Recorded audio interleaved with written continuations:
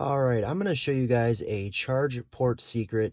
You have 3 ways that you can open your charge port on your Tesla, no matter what model you have. You can go ahead and click this button right here, and that will open your charge port.